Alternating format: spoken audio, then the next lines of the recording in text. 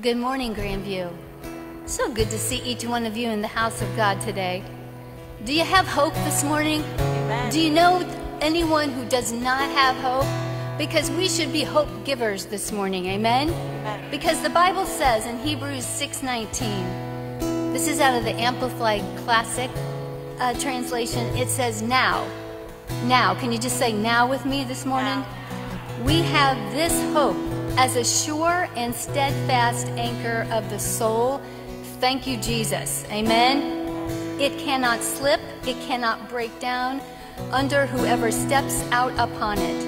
A hope that reaches farther and enters into the very certainty of the presence within the veil. Amen. That is good news this morning. Can you just say, that's good news? I have hope. Hallelujah. And you can give hope to other people, and our hope is Jesus. Days may be darkest, but your light is greater. You light away, God, you light away. When evil is rising, you're rising higher with power to save, with power to save.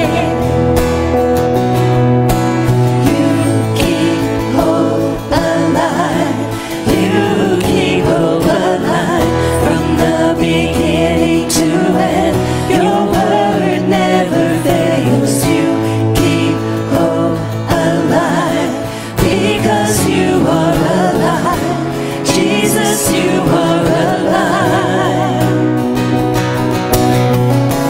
Death had a stronghold, your life was stronger.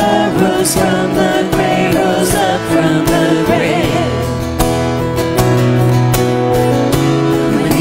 Is rising, you're rising higher with power to save, with power to save. You keep hope alive, you keep hope alive from the beginning to end. Your word never fails. You keep hope alive because you are alive. Jesus, you are alive.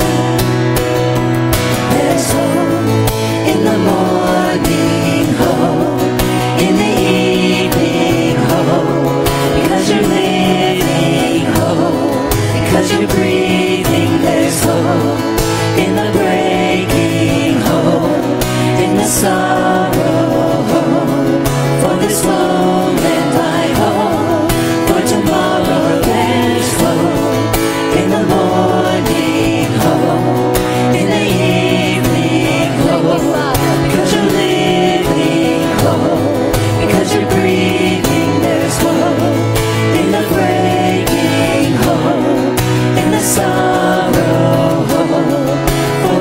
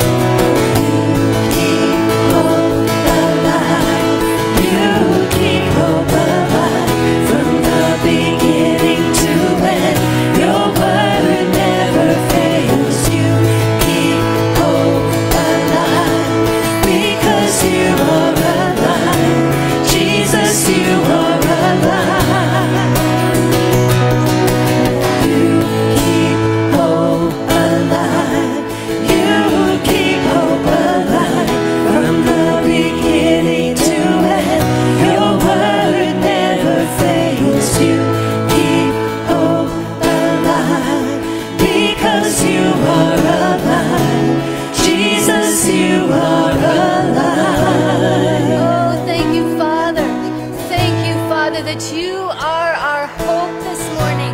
God, we just exalt you in this place today. You are worthy of every ounce of our praise this morning, Father. We love you so much, God. We're so thankful that you're the anchor of our hope, a never-failing, never-changing anchor for us, Father. Thank you so much, God. We just lift our voice right now, and we just say, thank you, Father. You are my hope. You are my strength. You are my joy, God. Yes, you are. Yes, you are. Yes, you are. Hallelujah. So we just declare that. You keep hope alive. You are the one, Father. You are the one. You keep hope alive. You keep hope alive from the beginning to end. Your word never fails. You keep hope alive because you are alive. Jesus, you are alive. Oh, yes, you are. We thank you, Father. Thank you, thank you, thank you, God.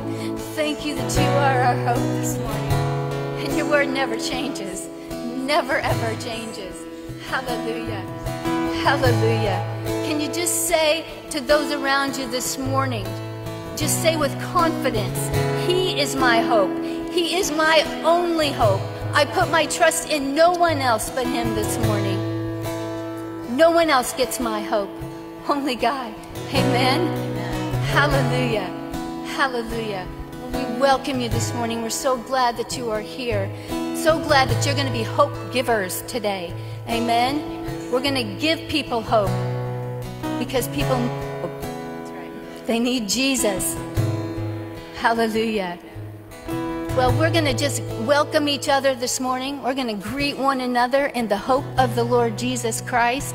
So take a few moments and greet someone this morning. Amen.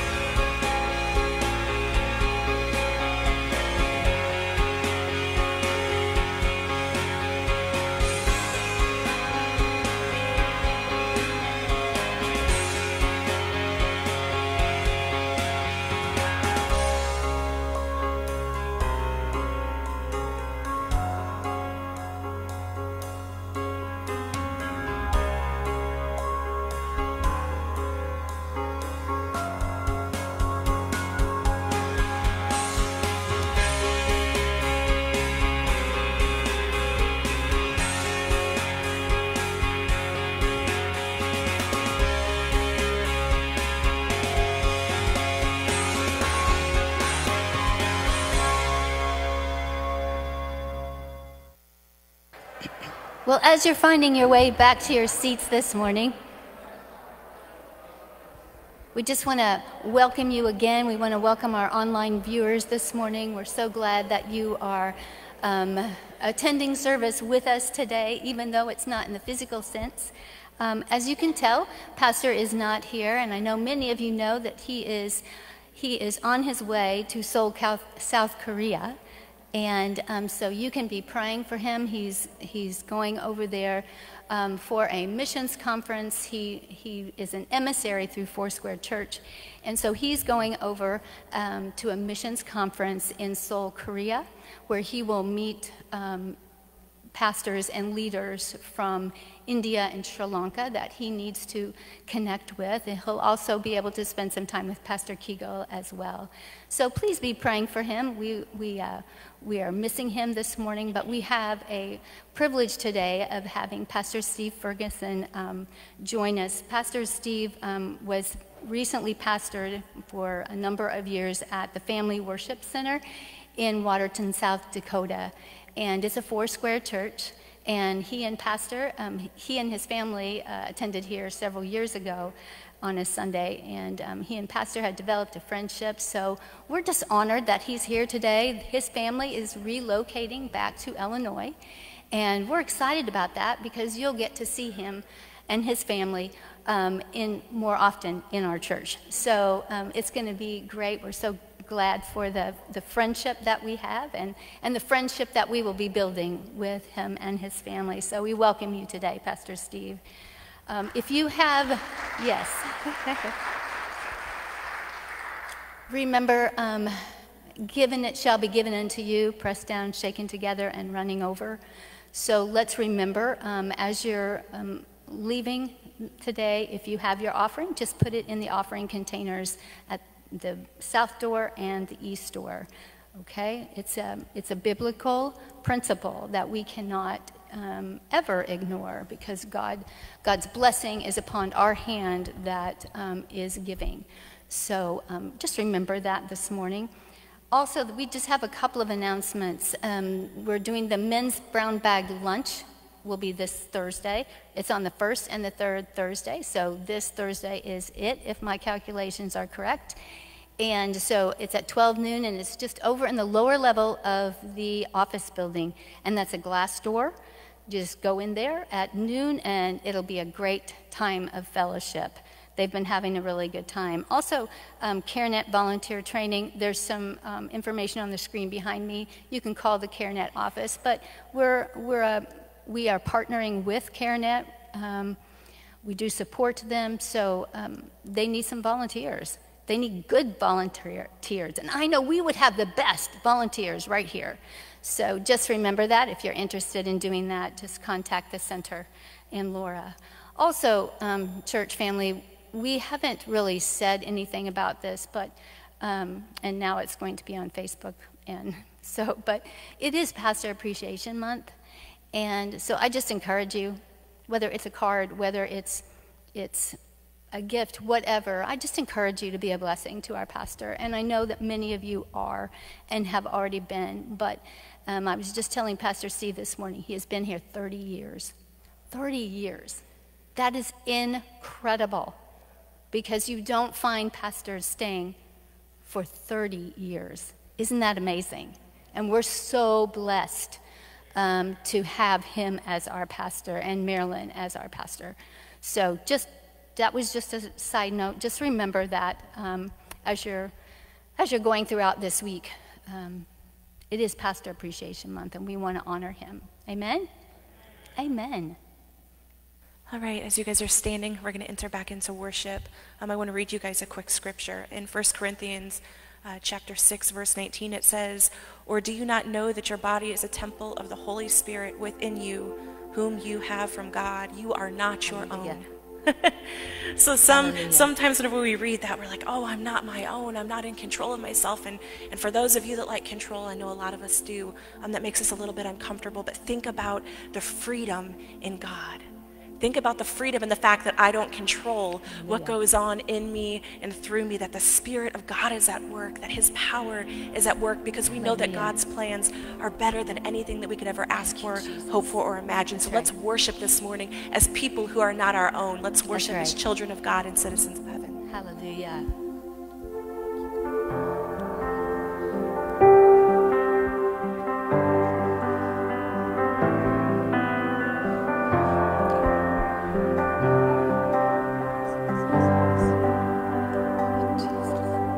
Spirit sound, rushing wind, fire of God, fall within. Holy Ghost, breathe on us, we pray. As we repent, turn from sin, revival embers smoldering. Breath of God, fan us into flame. We need a fresh wind, the fragrance of heaven. Pour your Spirit out, pour your Spirit out.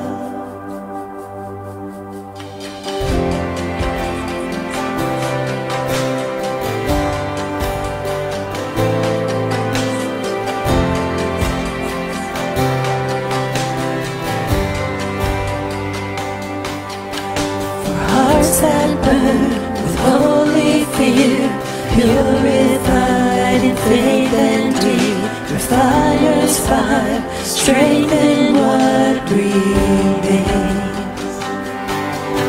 So we the church who bear your light, lamp of flame, city bright, King and kingdom, come is what we pray. We need a fresh wind, the fragrance of heaven. Pour your Spirit out, pour your Spirit out. A holy anointing, the power of your presence. Pour your Spirit out, pour your Spirit out.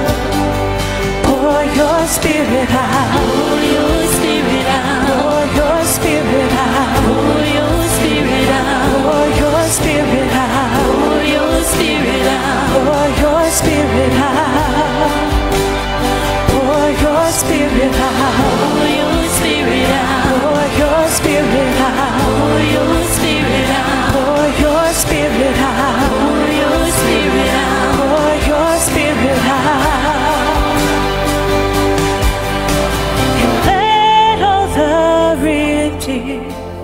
Prophesy and sing. We can hear the wind blowing, blowing, blowing. Move upon our praise. Sons and daughters sing. We can hear the wind blowing, blowing, blowing. Let all the redeemed prophesy and sing. We can hear the wind blowing, blowing, blowing. Move upon our praise. Sons and daughters sing.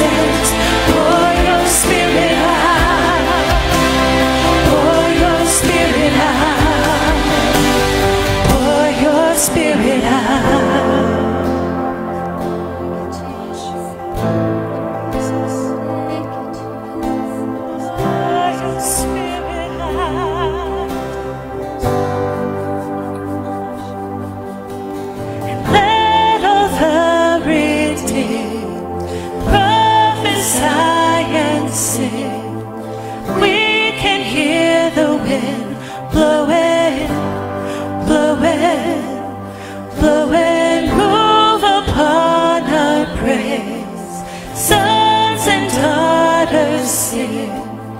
We can hear the wind blowing, blowing, blowing. Let all the redeemed prophesy and sing. We can hear the wind blowing, blowing, blowing. Move upon our praise. Sons and daughters sing. We can hear the wind blowing, blowing. We need a fresh wind, the fragrance of heaven. Pour your spirit out, pour your spirit out. A holy anointing, the power of your presence. Pour your spirit out, pour your spirit out, pour your spirit out. That's our heart cry. That's our heart cry this morning, Father. That's our heart cry. Holy Spirit out.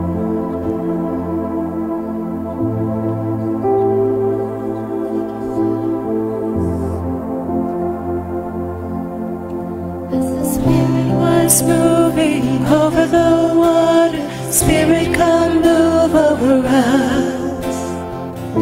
Come rest on us, come rest on us.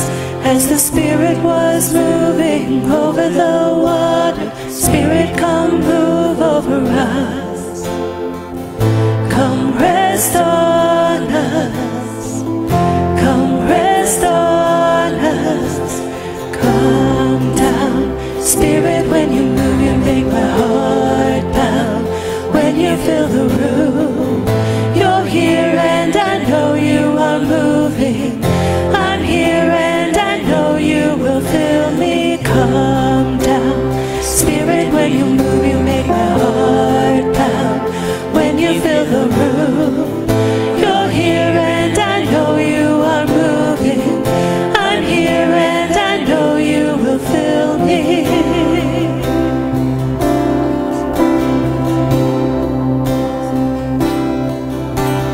Fire and wind, come and do it again. Open up the gates, let heaven on in. Come rest on us, come rest on us. Fire and wind, come and do it again. Open up the gates, let heaven on in. Come rest on us, come rest on us. Come down, Spirit, when you move, you make my heart pound. When you fill the room, you're here and I know you are moving. I'm here and I know you will fill me. Come down, Spirit, when you move, you make my heart pound. When you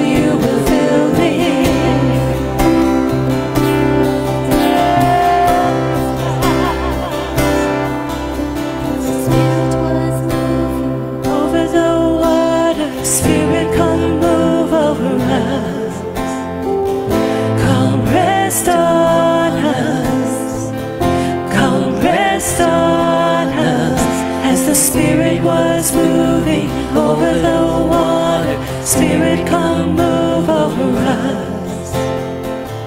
Come rest on us. Come rest on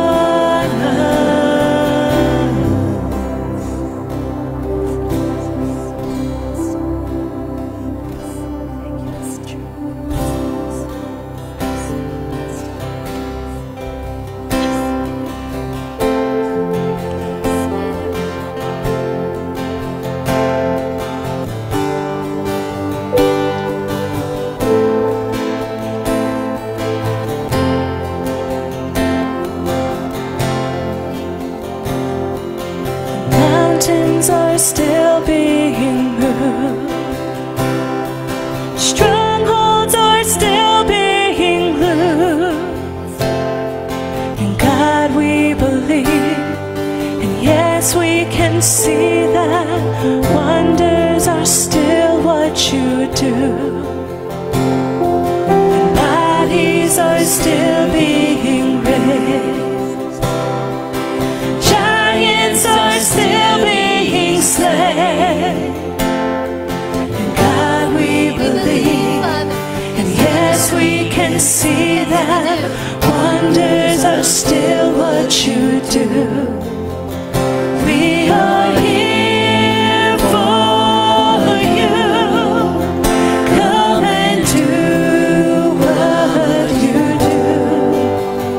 We are here for you. Come and do what you do. Set our hearts on you. Come and do what you do. 'Cause we need a move. We need a move. Mountains are still being moved. Strongholds are still being loosed. God we believe, and yes, we can see that wonders are still what you do. And bodies are still being raised. And giants are still being slain. And God we believe, and yes, we can see that wonders are still what you do. We are here for you. Come and do what you do. We are here for you. Come and do what you do. Set our hearts on you. Come and do what you do. 'Cause we need a move. We need a move. We need a move. We need a move.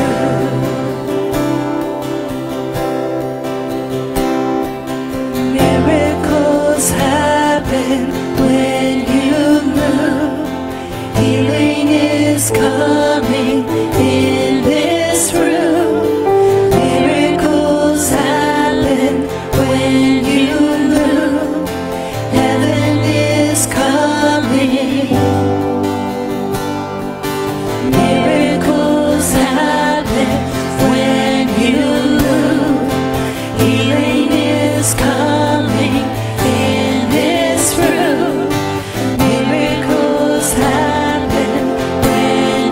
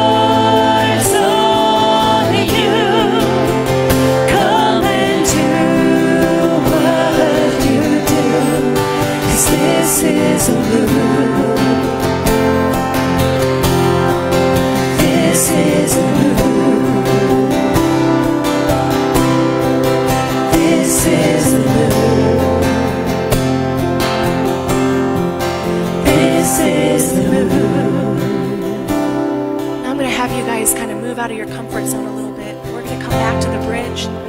We do something in youth called flexing your faith muscles.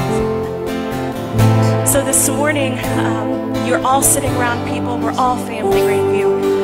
If there is somebody sitting near you or around you, the really cool thing about God is that you can pray for somebody and you can believe for something in their life. You don't even have to know what it is. So I encourage you to find somebody around you as we continue worshiping this morning and pray and speak for the fullness of God, because I'm telling you guys something. God wants to do more than bless your food and help you have a good night's sleep. We're praying to the God of the universe.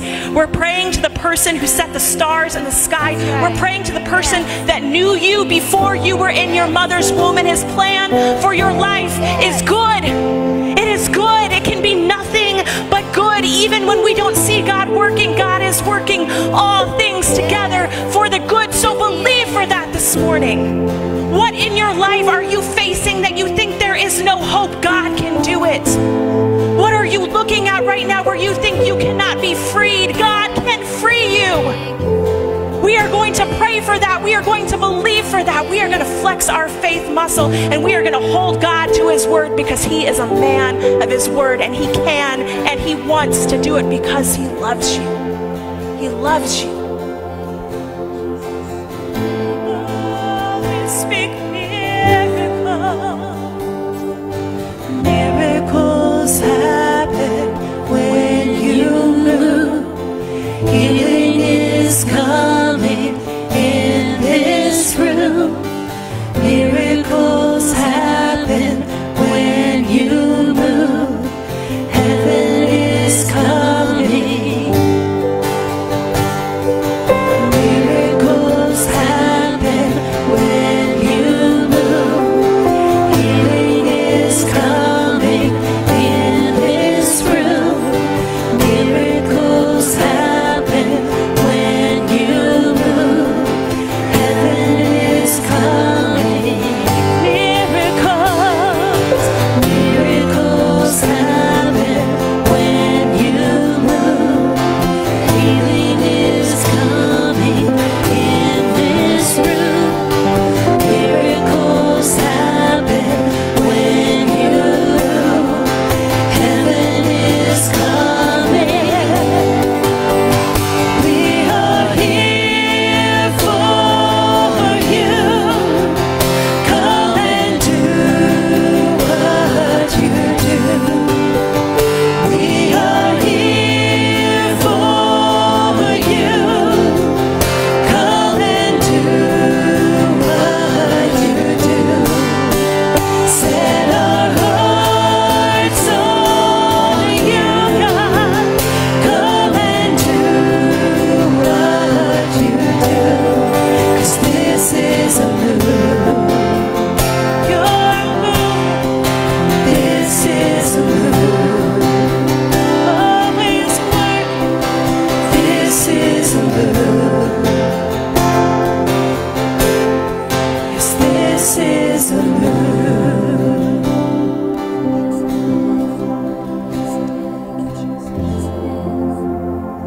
Could I just invite you for a moment to lift your hands with me, and let's just worship the Lord. Give him praise, and would you just speak praises from your mouth to him this morning? Tell him you love him. We love you, Jesus, and we bless you. We praise you, Lord God. We thank you that your presence is here. Your healing power is here, Lord God. Your sovereignty, Lord, all-knowing. And so we can have great peace today, Lord Jesus, and hope in you, and knowing you're on the throne, knowing you're here in this place, that you've gathered here with us, Lord God. Our affections, our worship, Lord, is focused on you right now. We give you praise, Jesus. Move in this place. Move in our hearts. We want to move first, Lord. We want to move our eyes and our attention off of us and onto you right now, Jesus. And we want you, Lord God, to have your way and to move as you desire to move, Lord. We bless you. We know that you are the Lord. You're the God of all the universe, and we give you praise, and we thank you that you have chosen to gather here in this place this morning with us, Lord God.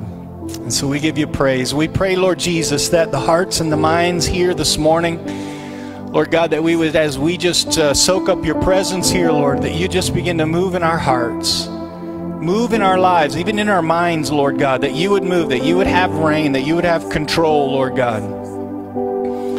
We want you to change our thinking by your word. We want your spirit, Lord God, to just flow richly in and through us, Lord, this morning. Amen, church. And we want you to have your way. So we pray, God, that you give us hearing ears this morning. As we just come to the table, Lord God, that your word, as it's laid before us, as it's set before us, Lord, what we have need of, Lord, you're going to provide this morning, because you're a good God. And we love you, Lord Jesus. We thank you this morning, Jesus, for your presence.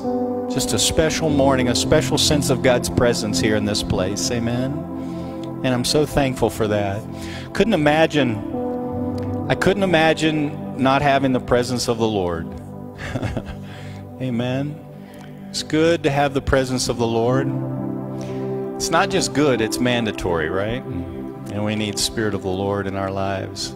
I love that song. It says, move, Lord. You don't have to put it up, but that's what it said. Move, Lord.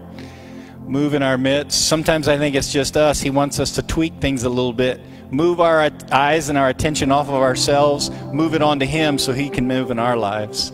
Amen. And He's doing that, I believe. What a wonderful sense of God's Spirit in this place this morning. I know it's more than just the beauty of this place and the sound, the way it resonates. Just amazing here. It's the Spirit of the Lord. Amen. And we're so thankful for that. Amen. Just look across at somebody and tell them you're glad they're in church this morning. Once you do that, and you can be seated. I'm so glad to be in church this morning. I'm just really glad to be with you guys this morning. And I'm going to just start by just saying thank you for the opportunity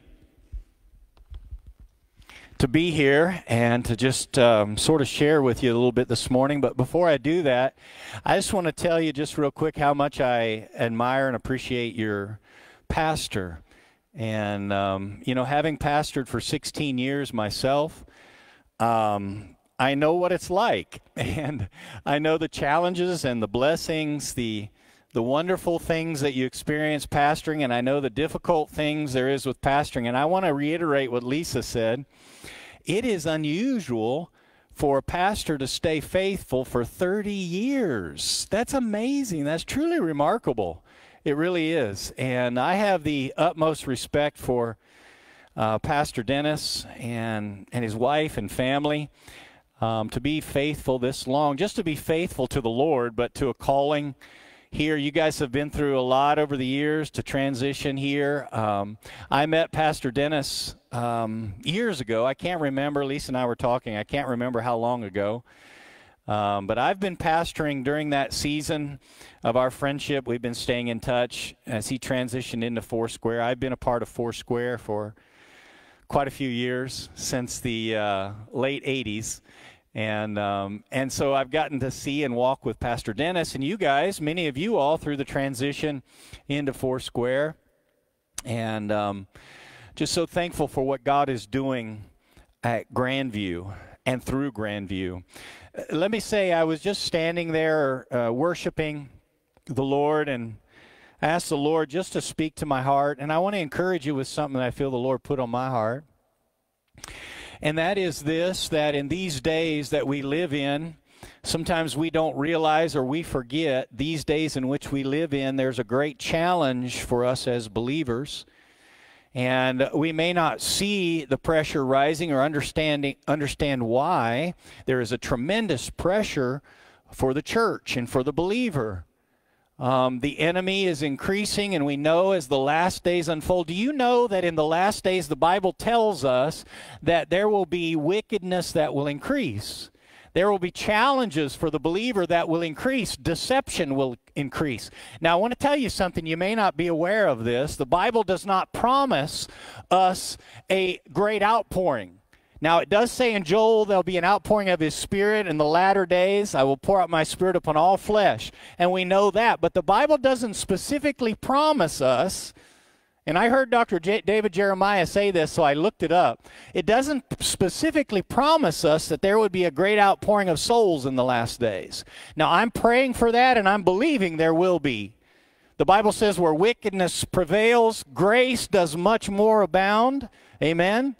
But the Bible does specifically promise us in the last days in which we are living, there will be great difficulty. There will be deception. Doctrines of demons will increase and prevail. And as I was standing there and just praying and worshiping the Lord this morning, I just felt the encouragement to you all, Grandview Church, and to you individually to remind you that we shouldn't be surprised at what's happening around us. There's a great deception that we're living in this world, and you shouldn't be surprised to see that there might be people fall away. Now, I'm not talking just about doom and gloom right now, because I believe we have the power and the victory of the Lord Jesus Christ, as we sang about. As believers with the fullness of the Holy Spirit, we have the authority, and we can see the enemy defeated in these days. We are piercing the darkness. So there will be victory for the believer, but I don't think we should be surprised at what we see around us, with people potentially falling away, with deception increasing. The challenge for us as believers to stand strong in these last days is great, and it's increasing. And we need, I'm so thankful for the way Lisa put that together. We need the power of the Holy Spirit, that worship set. We need the power of the Holy Spirit in our lives. And I want to encourage you, as we just come together on this Sunday morning, I don't know if you normally do that, I assume you do, just a chance to worship the Lord, just to be in the presence of the Lord, allow the Holy Spirit to fill us, to charge us with the presence of the Lord, to strengthen us in a day in which we need it. Amen. Can I hear you say amen? Well, that was just a little something the Lord put on my heart, and so I want to share that with you. I just want to encourage you. I want to encourage Grandview Church. God has positioned you in this time, in this place, for such a time as this. And He is going to use this church. And I'm so excited to be here this morning. And quite frankly, I'm excited to potentially be a part of your congregation. Catherine, my wife, and I are moving back to Quincy. I say back, she's moving back. This will be the first time that I've had the opportunity to live in Quincy. I've visited over the years many times, been to Quincy, Illinois.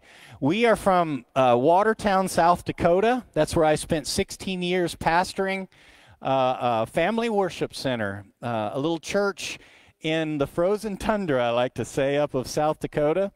In fact, one Sunday I remember it was 12 or 13 degrees colder in Watertown than it was on Mount Everest, if that gives you any contrast or any context of what it was like in South Dakota. But we spent 16 years. God called us there, raised our family there. I have 3 children, 2 biological children who went from Watertown. One is in Florida, and one is in Phoenix, Arizona. They went to thaw out, I think, and go to college. And so that's where they are. I have a junior and a freshman in those 2 colleges. One is in Grand Canyon University in Phoenix, and one is in Lakeland, Florida at Southeastern University down there. And then we have an adopted son, Louis, who is 13 years old. He's from Haiti, and he will be coming with us and being a part of our family here, of course. And I'm just looking forward to the opportunity to just sit, lift my hands, and worship with you guys on Sunday mornings and be a part of the congregation to encourage us. And so with Pastor being gone this week, he gave me the opportunity to come and share with you a little bit from the Word this morning. And I also thought I would sing a song, if that's okay. Might just sing a little song here to get started and share a little music with you this morning. So, Zachary, I guess I'm ready. I want to come out here so I can hear the track a little bit better. Maybe you'll recognize this song.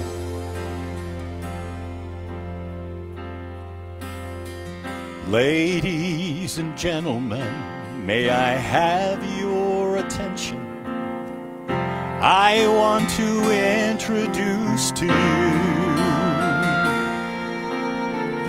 in this corner of the good and the right, stands a champion robed in white.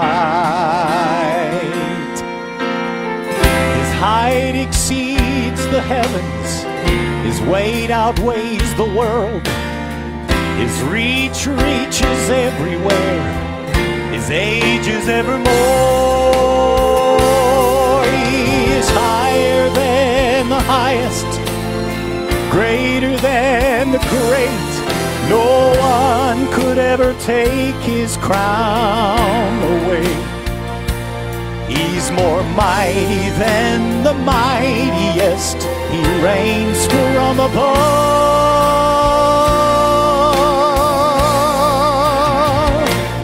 He's the all-time, undisputed, undefeated champion of love. Amen. This is the story here. He left his hometown to enter this arena, to raise his hands in victory for me, you.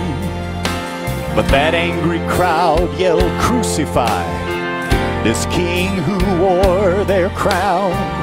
And they gladly watched this champion going down. Oh, but I will never count him out, for I am a witness of the day he rose to retain the title, champion of love. Higher than the highest, greater than the great. No one will ever take his crown away. He's more mighty than the mightiest. He reigns from above.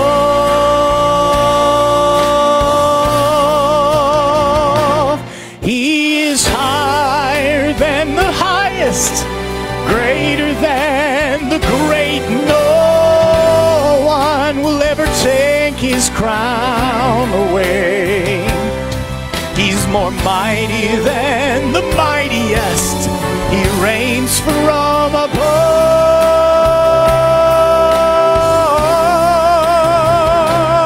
He's the all-time, undisputed, undefeated champion.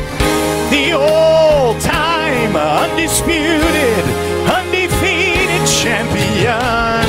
The all-time, undisputed, undefeated champion of love.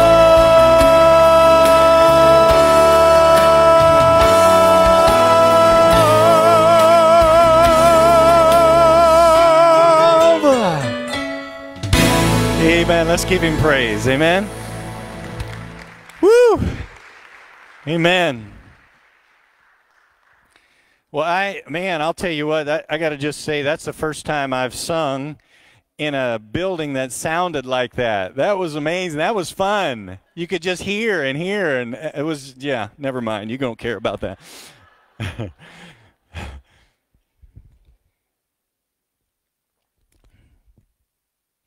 I wanted to start, I shared a little bit about my story, and I'm not going to go back over that with you. But I want to start with just a quick story. About a month and a half ago, a gentleman by the name of Justin Manzi came to our church, the Family Worship Center in Watertown, South Dakota. As a result of God's leading in prayer in his life, in my life, as God was leading us to transition out, God had spoken to him and to his family many years ago about the possibility of relocating back to Watertown, South Dakota. He had spent 3 or 4 or 5 years of his life there earlier in his childhood, and this would be a return trip to him. And God would have been preparing him. I had pastored in Watertown for 16 years, and I was believing God was transitioning us out. And God had put a gentleman into our path to come and to take the church over as my successor. In the process of about a year of that transition taking place, God changed the direction of everything. Unfortunately for my successor, his daughter got very sick, couldn't come, and he had to call me right at the end and tell me the disappointing news. He wasn't going to be able to relocate to Watertown and take over the church. Catherine and I were shocked. We were surprised. We knew there was a sense in our hearts of God's peace. We never felt desperate, but it's one of those things where, wow, what's God doing? We had planned for a year and gone through a lot of effort. But we knew God was working, and unfortunate for Jason, his daughter is doing really well now. She's much more healthy, and his life has taken some turns. God has directed him. But within 24 hours, Justin Manzi called me and said, I heard about the situation. The interesting thing you don't know, I didn't mention, was that Justin had preached at our church for us just on a whim. From one of the congregants told me about this young man. I had him come in a year ago, and he preached, and his daughter, who sang beautifully. I ended up hiring her. She came to be my worship pastor, and she was there for almost a year. He called me and said, I heard the news. I'm so sorry. He said, if there's anything I can do, I'd love to help. We began to talk. I had no idea God was speaking to his heart about the possibility of relocating to Watertown, South Dakota. But he was, and in the process of our conversation, it seemed that God was moving to bring Justin to be the transition pastor of the church that I felt God was leading us out of. We're coming here to Quincy to pray and ask the Lord, what's his next assignment for us? Lord, what do you have for us? We're not done. God is not finished with us, but we knew he was leading us out. Justin, through the process of time, because Foursquare appoints their pastors, had to go through some organizational, administrative stuff. It turned out that God was placing him at Watertown, South Dakota, and the transition has just recently been completed. It was 1 year to the day in September that he preached for me a year ago. 1 year to the day he stood in the pulpit as the transition pastor. Isn't that interesting? And the message that he preached, he started with an illustration, and it really actually changed my heart in some ways, changed my thinking. It really encouraged me is what I'm trying to say. He stood up on the platform and he said, about 28, 30 years ago, I was doing something in Watertown when he lived here, and he said, the mayor came and he gave me the key to Watertown, South Dakota. And he said, I almost threw it away many times. And he held it up at the service. And he said, here. And he said, I realize now what God might have been doing. I've kept that thing. I almost threw it away. But now here today, I believe it's a confirmation that God has led me to Watertown, South Dakota. And he showed the key to Watertown. You know, you get those as an ambassador, or you've done something good for the city, or the mayor wants to present that to you. Well, little did he know, and little did anyone else in the congregation know, that 25 years ago, or 23 something, I was singing in Quincy, Illinois. You know what I'm going to say? I was singing at a church. I don't know which one it was. The mayor was there, and he came up after the service, and he said, here, Pastor Steve, I want you to have a key to Quincy. And there we sat in the same service. He was holding the key to the town that God was calling him to, and I was holding the key to the town that God was calling me to. Isn't that interesting? And that's pretty cool.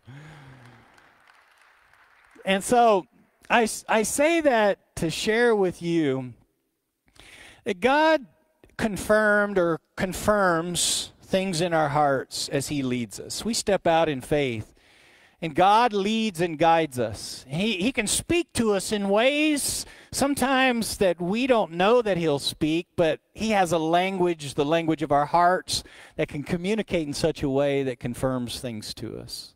We don't know the next steps that we're to take in this journey that God has us on, but we know we're supposed to be here right now for this season.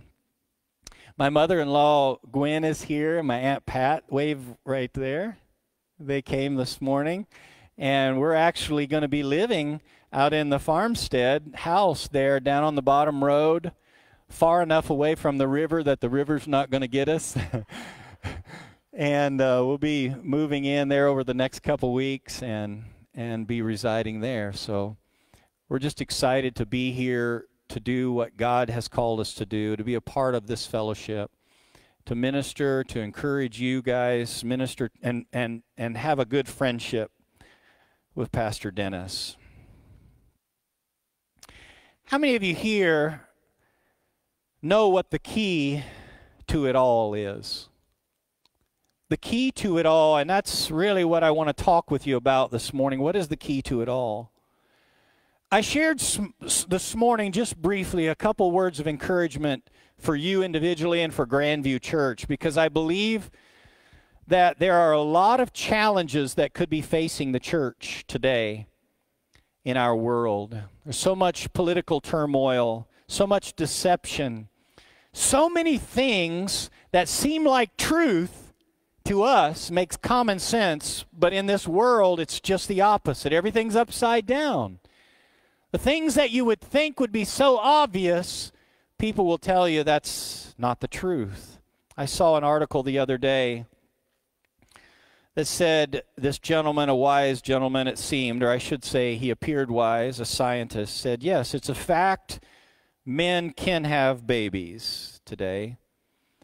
And to listen to hear things like that and other things that happen in our world today, it's just obvious that everything is turning upside down, but not for the believer, not for you and I. We just have to realize we are in a battle. We are in a battle, church. Today in our world, it's not easy to hear the gospel message or the word of God preached. When I say it's not easy to hear, it's not that you and I have a hard time hearing it.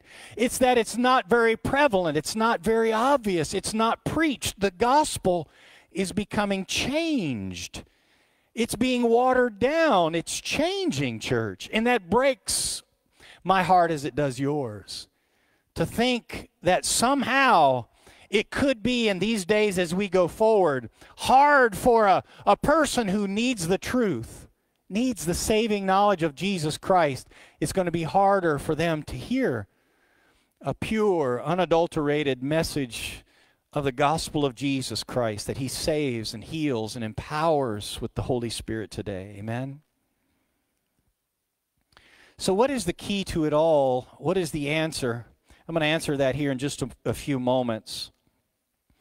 The important part of answering that, though, is knowing that our objective is really clear and never forgetting that. What do I mean by that? If you want a good marriage, you keep that as your primary objective.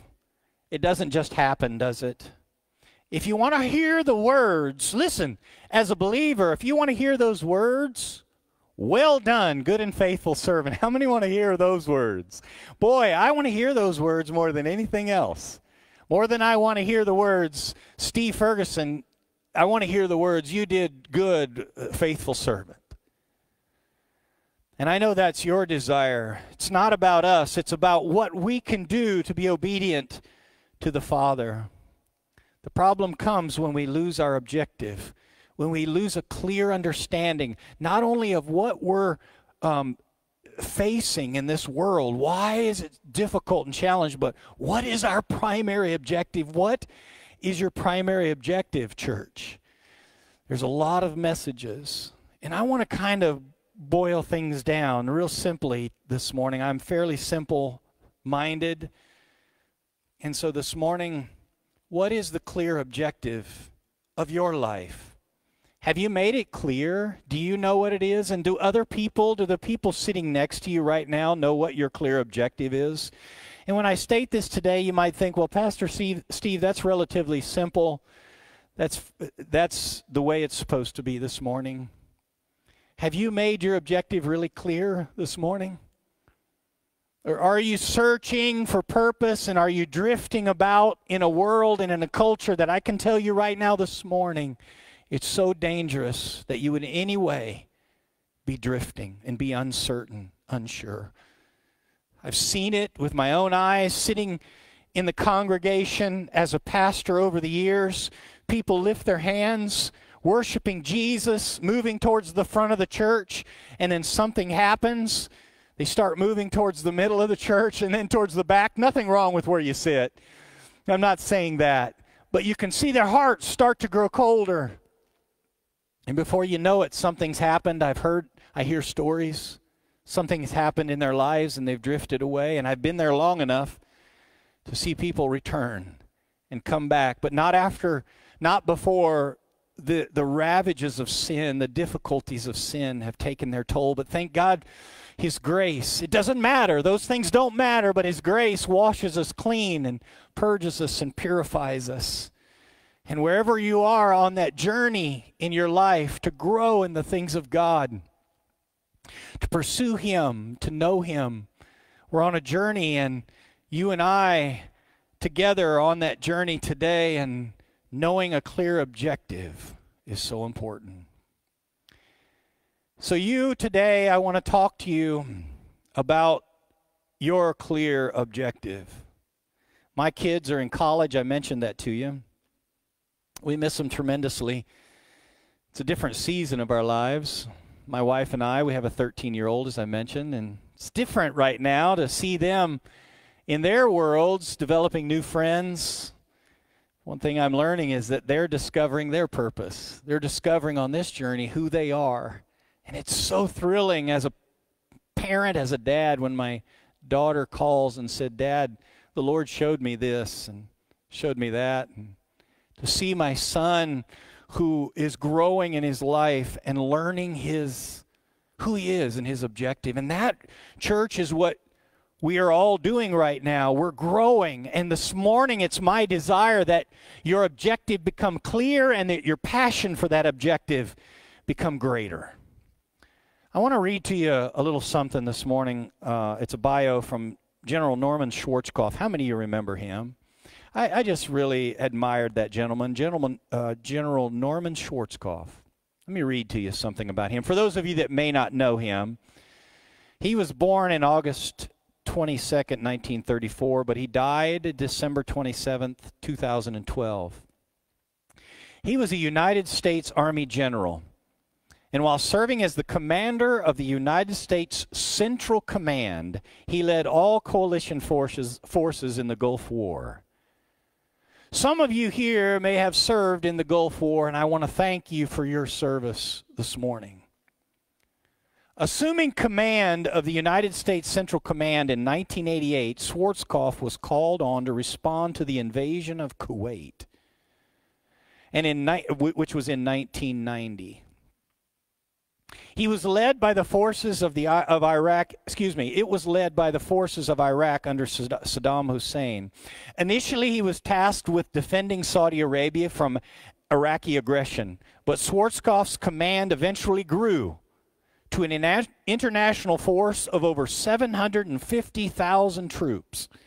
After diplomatic relations broke down, he planned and led Operation Desert Storm. Do you remember that? Operation Desert Storm. It extended an air campaign followed by a highly successful, 100-hour ground offensive, which in that 100 hours defeated the Iraqi army and removed Iraqi troops from Kuwait. All that happened in 1991. As a result, Schwarzkopf was presented with multiple military honors. In 1946, as a young man, he lived in Tehran, Iran. I don't know if you knew that or not. He grew to be 6'3", 240 pounds, and at an early age, he was a strong and decisive leader with what I'm told or read was a short temper. He served in Vietnam, and he was injured on the battlefield in Vietnam, but he would not leave the battlefield until his objective was accomplished. He was awarded the Silver Star because of that, and would later be awarded a second Silver Star in battle and a Purple Heart. As I mentioned, he would soon rise to become General of the United States Central Command, the highest office. And as I mentioned, he was given the task of defending Saudi Arabia and removing Iraq from Kuwait. The plan that he had arranged or come up with, his operational plan, was dubbed Operation Desert Storm. And it was based on the overwhelming force and strong infantry attack supported by artillery and armor. He believed that if you could come in with shock and awe, with a clear objective and force, that it could win the day, win the war in a short amount of time. With that objective in mind, he accomplished his task. He defeated the enemy in 100 hours with minimal casualties. And I'm not minimizing that there were lives lost. There were. But it was minimal. For his services during the war, Schwarzkopf was welcomed back to America with a huge parade down Broadway in New York City, along with many other honors that he received. He became the only person to receive the Distinguished Medal of Honor from the Army, Navy, Air Force, and the Coast Guard. He is the most celebrated general of our time. And again, some of you may have served in that war, and I want to thank you for that. But I mention that to you because here's a man who had a clear objective and performed that objective with force and with passion. And it won the day and won the war. What was the key? The key is what I'm talking about this morning. He had a clear objective, and he was completely focused on it. He had a battle strategy that was designed to accomplish that one objective.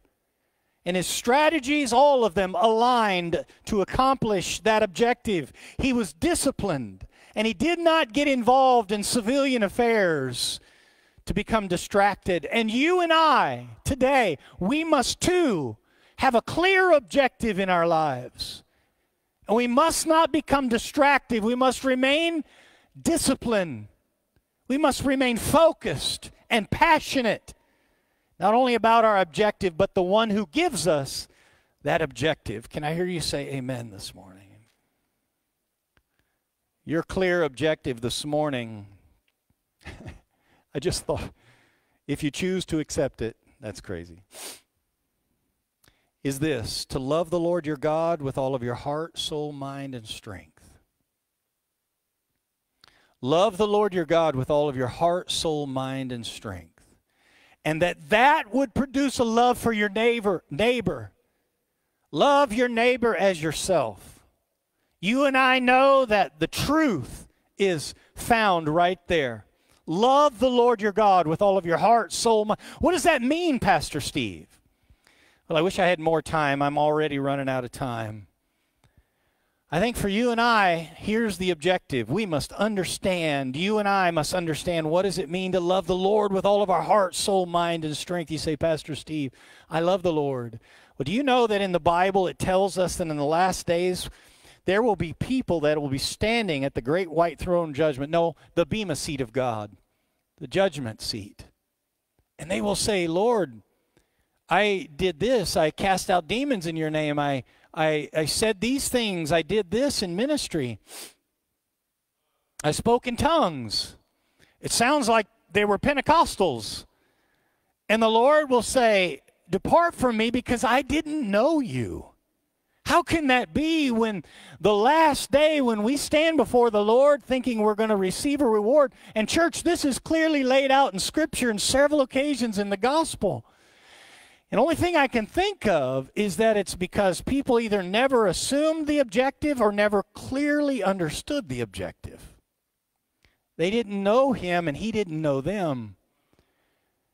It's because they didn't love the Lord with all of their heart, soul, mind, and strength. You see, it's not going to matter so much what we did, although there will be rewards handed out for the servant, the soldier, who assumes the responsibility that he's called to and does it obediently. But it's not solely based on that. It's based on our objective, and did we know him? Did we know him as Lord, and do we love him with all of our heart, soul, mind, and strength? And did we love our neighbor as ourselves and serve the Lord with a clear objective, a clear passion? You say, Pastor Steve, quite a simple message. It is, church, and sometimes I think in these days we lose our objective. We lose the clarity and the passion for it because we see so much of the world. It grabs our attention. Do you know the Bible says in the last days people will become lovers of self, lovers of pleasure, lovers of entertainment? We see that around us with such a prevailing force upon us that it sweeps us away as believers. And we see it time and time again.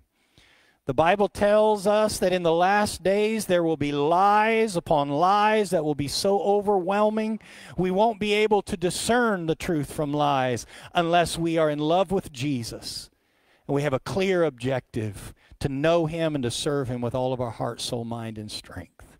Church, I want to tell you this morning, that's the message that I know is preached in this church, the gospel message, the Word of God. It's not popular. It's not always pleasant. It's not always palatable, but it is always rich, and it always feeds, and it always deepens our heart and our love for the Lord Jesus Christ in these days. What is our clear objective? What is your clear objective today? Is it to love the Lord with all of your heart, soul, mind, and strength? Because if it is, everything about our lives will flow out of that. And we need to understand, you must understand what it means to love the Lord with all of your heart, soul, mind, and strength. And church, as a way of understanding, I hate to leave a message kind of open-ended, but that's actually what I'm doing today. I'm leaving it open-ended. Why is that? Because it's my encouragement to you, to challenge you to know the Lord, to grow in your heart for him, your passion for him. And we might assume something. We might assume we're doing something, but I want you to be sure through the Word of God what it means to love him. You know, I'll give you a hint. Jesus said in John 5:30, I only do what the Father tells me to do. I only do what he asks of me. That's what Jesus' model was. He did what the Father told him to do. He was completely surrendered. He was the first missionary, and he came to this earth. Jesus' objective was always on his mind. It was clear. I think that for us, you and I need to understand what Jesus gave. To love the Lord and be obedient to his Father. He gave up everything. And he never lost sight of that. Even when the enemy came against him, even when his own disciples told him, you can't do that. His whole life was ordered. When I say to you, you got to find out what does it mean to love the Lord, I want to tell you that Jesus is our perfect example. Amen? He shows us and tells us and guides us through his word. We cannot know how to love the Lord with all of our heart, soul, mind, and strength unless we know Jesus, unless we understand his word, and as we read his word, meditate on his word, meditate on it. You and I are on the threshold of eternity. And you and I, like never before, it's critical that we know our objective. There's a man by the name of Chuck Missler, and he's a Bible teacher. I really love him. Wise man, and he has taught me so many things. You know, I don't want to say to you this morning that we just look to men, because the Holy Spirit is the one that teaches us. And each and every morning as I wake up and I spend my time in the Word, the Holy Spirit is nurturing and growing my knowledge of the Word, my relationship with Jesus. And nothing, church, nothing can substitute that. But as I've learned from this man, here is something he said. He said, having studied the life and ministry of Jesus for over 40 years, I have found that amidst all the miracles he performed, all the teaching, all the sacrifice he made, three things seem to take precedence over everything else in the life of Jesus. This was clearly his objective. love God, love people, and make disciples. And as we walked through 3.5 years, Jesus did with his disciples. He spent 3.5 years with him, is what we understand, the time that he spent with his disciples. 3.5 years. This is what he taught his disciples. Love God, love people, and make disciples. He commands you and I to do the same. What is the key to everything? Key to it all, I should say. Having a clear, objective, and undivided heart for Jesus. And these three objectives, or these three clarifying statements: love God, love others, and make disciples. Church, this for you and I is our clear objective and the key to it all. I wonder if you take a moment with me, if we could just bow our heads. And Lisa, maybe if you wouldn't mind coming up, and we're going to close the service. And I think I went a couple minutes over, and please forgive me. But I want to close the service this morning with giving you an opportunity. The reason why I think this is so important this morning in these few moments, this may be the most important aspect of the service today. If you could just take a moment between you and the Holy Spirit and maybe what he has spoken to you. And, you know, I know as we talked this morning with Mike, the Lord lays out a buffet for us, and we take what we need. The Holy Spirit might have dropped something in your heart that you needed this morning. I hope he did. But more important than a song or remembering who I am, it's important that you receive what the Lord has put on your heart, and he has given you this morning, and let it seal in your heart, and you receive it. So that's what I'd like to do in these moments as we close this service. And I would just ask if you bow your heads with me for this morning, these remaining moments that we have together. This is a key time, a key moment in your lives, I believe. I just want to ask you, do you know what your clear objective is in this perverse world? What is your clear objective? Love God, love others, make disciples. Church, this is the key to it all. It's the key to eternity. Have you lost sight of your objective?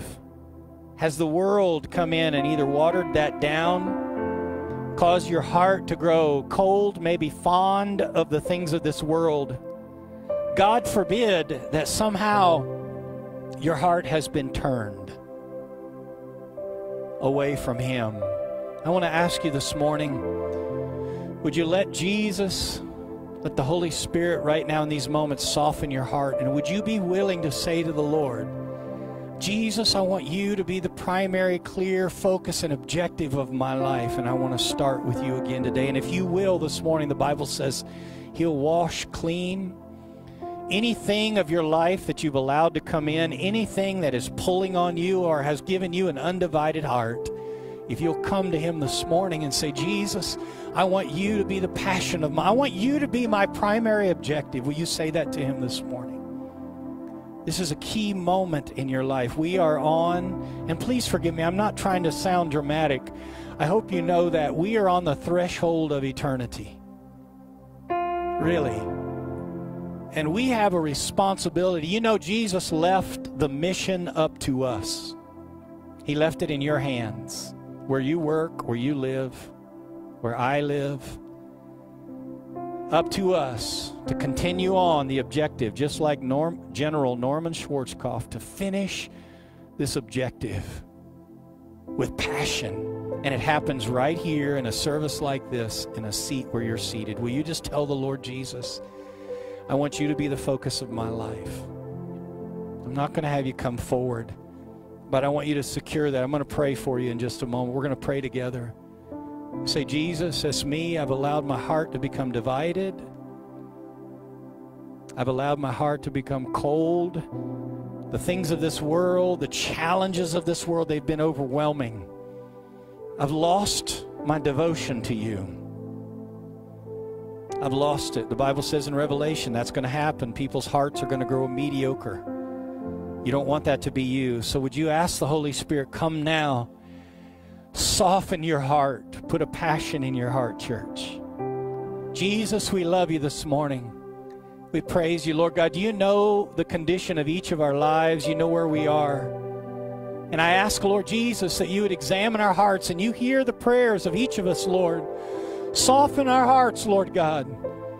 We want to fall in love with you, Jesus. We want to know you, Jesus. We want to walk with you, Lord. The purpose of it all, the objective, clear and defined, is to know you, Jesus, and to love you with all of our heart, soul, mind, and strength. That's my prayer. Would you say that to Jesus? That's my prayer today, Lord God. And Father, I thank you today that you're causing the things of this world, these distractions and deceptions, to fall off of the hearts and the minds of people right now. If that's you this morning, just say, I resist you, enemy. I resist those lies in the name of Jesus. Would you do that this morning? I resist those lies. They're defeated. They're cast off. And now, Holy Spirit, say this. Holy Spirit, come and fill me to overflowing with the power of your Spirit. Fill me, Lord, that I might be discerning, that I might be empowered to defeat the enemy, to defeat his lies, and to be a missionary, to be an evangelist, to be a prophet, to be a teacher, to be a singer, to be an encourager in these last days, and to win our brothers and sisters to Jesus. Amen and amen. Amen. You can look at me as we close this service this morning. I pray and speak a blessing over your life, that God seal these things upon your heart. Amen. Amen. That God seal that upon your heart. These are difficult times, but we have the authority and we have the victory in the power of the Spirit. Amen. Hallelujah. That's all I've got for you today. And so I'm not going to just linger on, because I've already gone over just a little bit. And I don't know if you normally do announcements or anything to close your service here. Would you bow your heads with me? Father, we pray for Pastor Dennis right now. We ask the Spirit of the living God, just give him traveling mercies. Pray that you'd strengthen him to be a witness, a man obedient, a servant of God that's equipped and empowered by the Spirit right now to give the word that he is supposed to give to these South Koreans and the others who have gathered for such a critical time. A critical time. May you fill him with passion.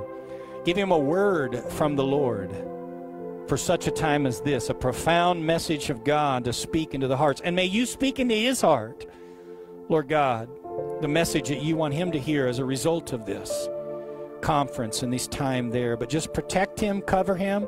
We pray that the Spirit of the living God just protect his plane and cover him, anoint him for such a time, Lord, that he is obedient to this. In Jesus' precious name, all the church said amen. Amen. God bless you, Lisa, if you have anything to say. Okay, God bless you as you go. Have a wonderful day in the Lord. Be encouraged. Amen.